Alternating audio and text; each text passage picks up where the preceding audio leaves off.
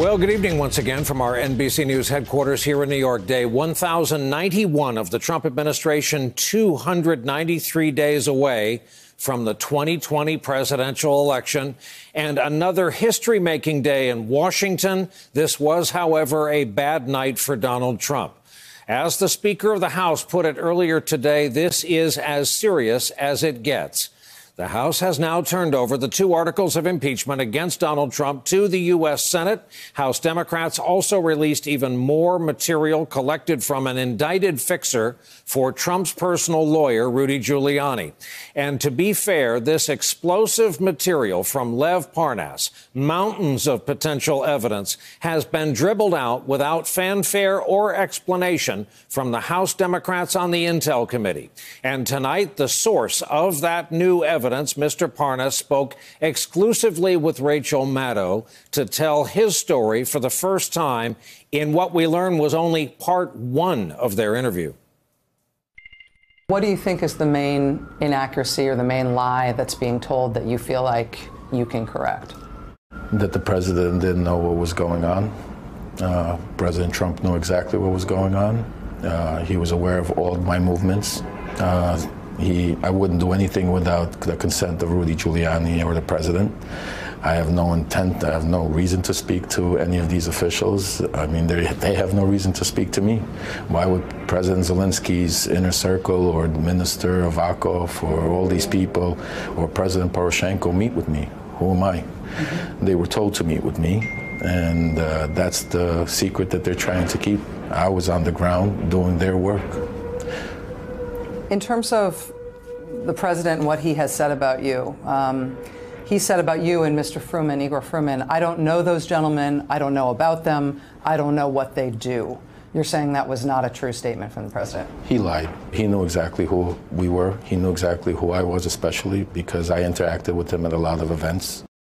Parnas has turned over a trove of documents and phone records and text messages and photos to the House related to the work he and Rudy were doing in Ukraine, apparently in the name of and at the direction of the White House.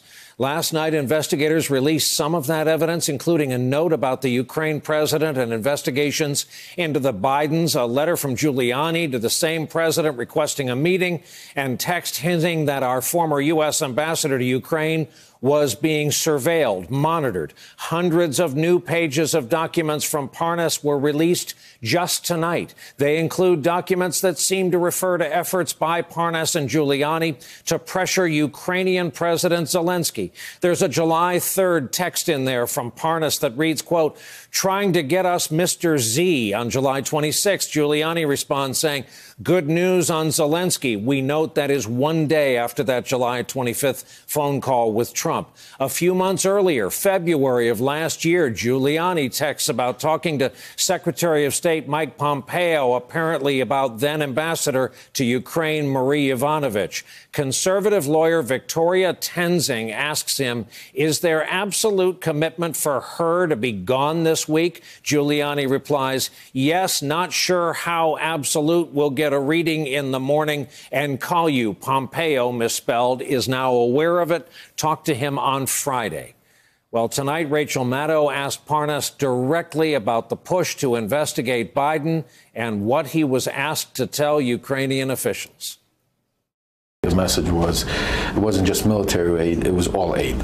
Basically, the relationships would be sour, that we would stop giving him any kind of aid.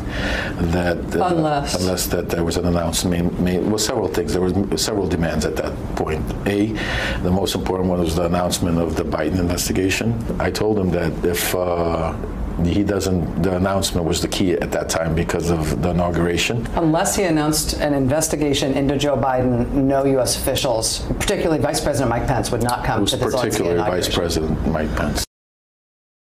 Zelensky was supposed to make another announcement, and that didn't happen.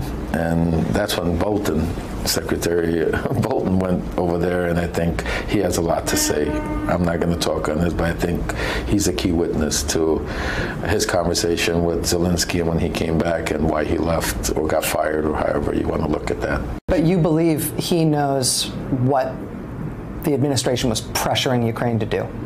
Bolton, 100%. Today, the New York Times reports that the former national security advisor intends to reveal some of what he knows about Trump and Ukraine in his upcoming book.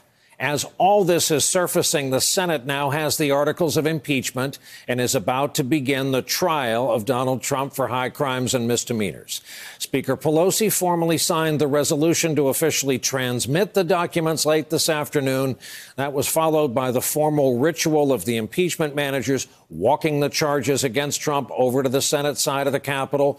Pelosi named those 7 managers this morning. They are, again, Congressman Adam Schiff, Representative Jerry Nadler, Zoa Lofgren, Hakeem Jeffries, Jason Crow, Val Demings, and Sylvia Garcia.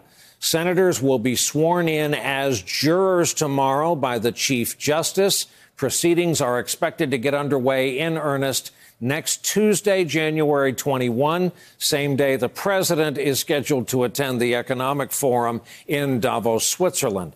And the fight over whether there will be witnesses is far from over. This morning, Republican lawmakers were once again criticizing Speaker Pelosi's decision to hold on to these articles of impeachment for almost 4 weeks now. She offered up this response to those who have questioned that move. Time has revealed many things. Time has been our friend in all of this because it has yielded incriminating evidence, more truth into the public domain. Hey there, I'm Chris Hayes from MSNBC. Thanks for watching MSNBC on YouTube. If you want to keep up to date with the videos we're putting out, you can click subscribe just below me or click over on this list to see lots of other great videos.